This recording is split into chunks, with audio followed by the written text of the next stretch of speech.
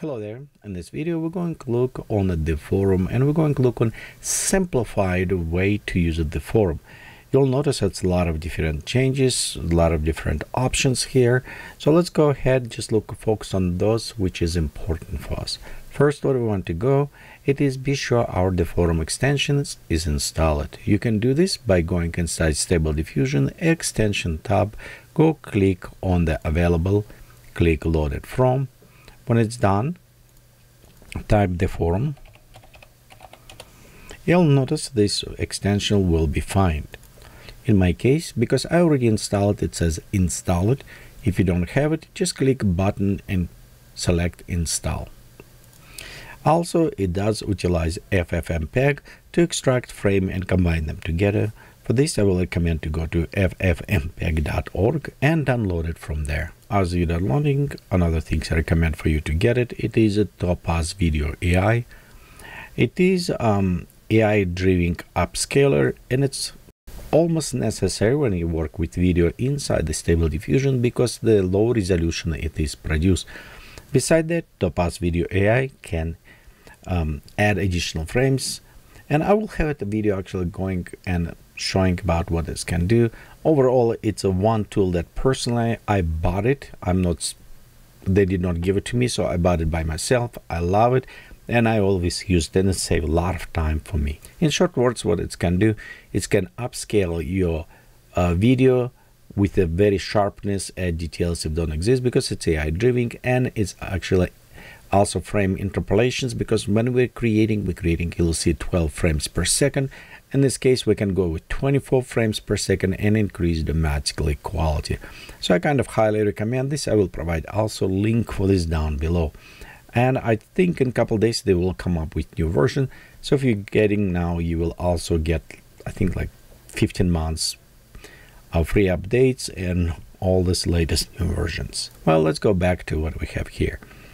Then after you install it, go to your install it tab, reload it, and be sure it display here. I would recommend for you to also click on the check for updates button because it will go and verify if all extensions you're using it's up to date. If they're not yet up to date, it will show on your right update bar and you can click apply and restart. In some cases, I notice you apply restart UI, it does not necessarily fix all problems. Sometimes it is, and restart server by itself. After all of this completed, it should be displayed. Another tip and recommendation, if you don't use it currently extensions, please disable them. I noticed that some extensions do conflict between each other, and you want only use those extensions that you currently use it on your project. Next, after this installed, you reload it, you'll see this Deforum tab on top. Click on this in open. They do provide very nice help and links, you can go check them below, but general it's a lot of options here. What we're going to utilize, it's only a few of them, and those is which very important to us. First, you'll notice you have it run, and you also have it what sampler we're using. Your checkpoint or model you select down above, which I'm using the Dall-e, and down below we'll use it sampler Euler A. Usually I'm using the DMP to M plus Carrara, but for the faster kind of overuse for fast rendering, we'll use it Euler A, which is perform okay for as a demo. Next, we have it width and height. This is also important because it will create your frame. This is get more important if you're using other video or any other things as input source because it won't be cropped or rescaled properly. For example, if we want to use it widescreen, let's change it to 768 and we'll just leave it 768 by 5:2, and if I'm right, it's 3:2. It's kind of standard TV resolution. We'll leave it as 25 steps, but if you want on production, I would recommend you going at least 55 steps on your process. Rest, let's just leave it alone. We could come back with a seed if we needed to have it same type of image, but for our demo, leave it here, and we won't go use it any restore faces.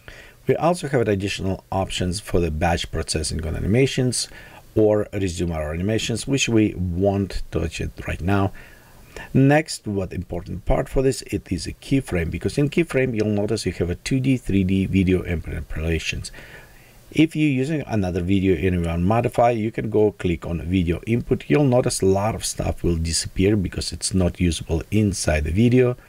And of course, for the video, if you have it, you need to go inside initialization, video initialization, and have a path for your video display here.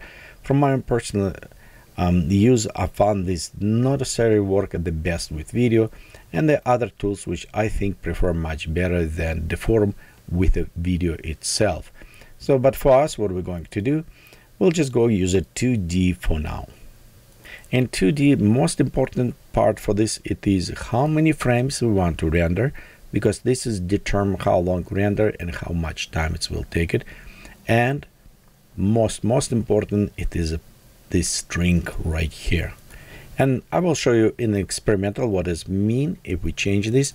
But overall, the numbers will affect how much it will get closer to the prompt, or how much coherence will be stay between different frames, how much the similarity will be.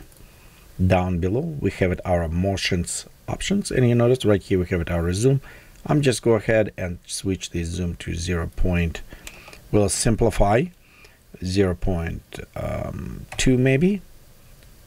Be careful because big numbers, and it's above 1 you kind of zoom in, and you have it from 1 like 0.9, then you zoom out. So 1 it is no movements, above 1 zoom in, below 1 zoom out. But generally these motions you can kind of experiment, and then not relevant currently to our animation, because for us we want to be sure our image render correctly, and from frame to frame they keep it same character. And for this reason we will have it our string is very important. Let's go ahead and just as experiment we'll go put it as string 01 just to test.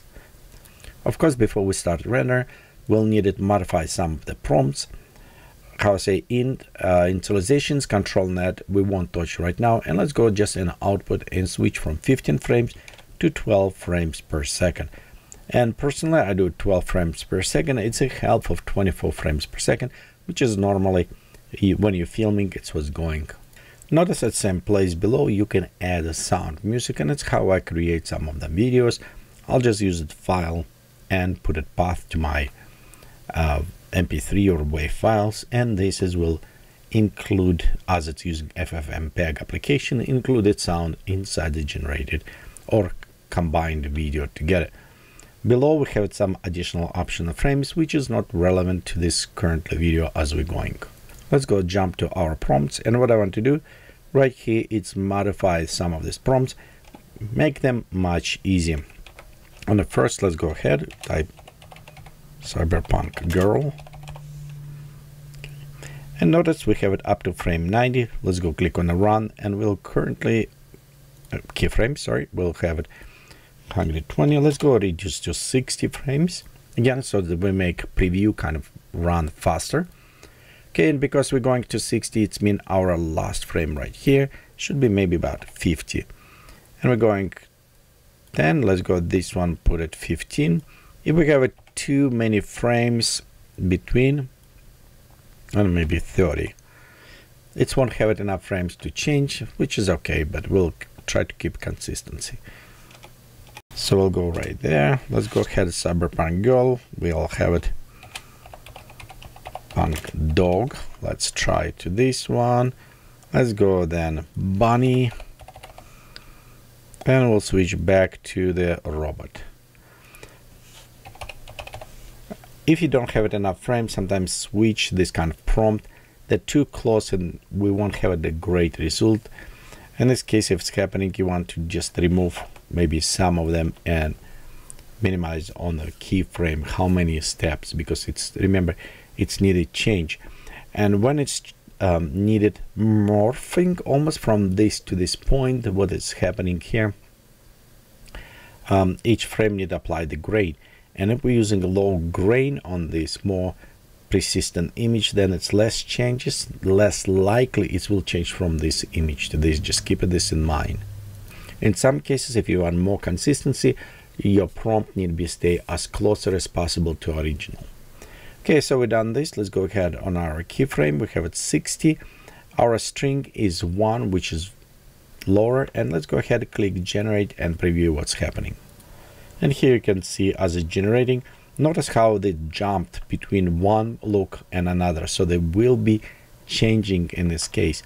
And look, it's not very consistent and everything, and it's because related to our string, because this is probably one of the most important value that you can play around and modify it. Notice on another frame we'll just jumped to the dog as things. It's what I was saying, be careful with the prompts, try to stay closer as possible to your original subject. And you can notice now we have more dogs, and more dogs disappear. And now, of course, when we reach our robot things, we jumped to the robot. Okay, I think they're almost done. And here ours are complete, so let's go ahead, preview video. And you notice how much they're jumping, no consistency at all. And this is usually happen when your string is very low. So as example, let's go put it 0.9, and you'll see the difference between. Of course, the best result you can have it on a middle, and there where sometimes you need kind of play around.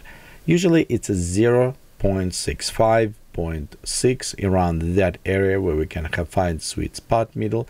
But just as an experiment, let's go ahead and try this. And you'll notice it's 0.9. We have our model here. And you notice we have it as we render. Its process zoom very close, almost no changes whatsoever happening to our image because our string is 0.9. And in this case, it's kind of nice to create it, but again, nothing new created, no details added. We kind of stuck to this.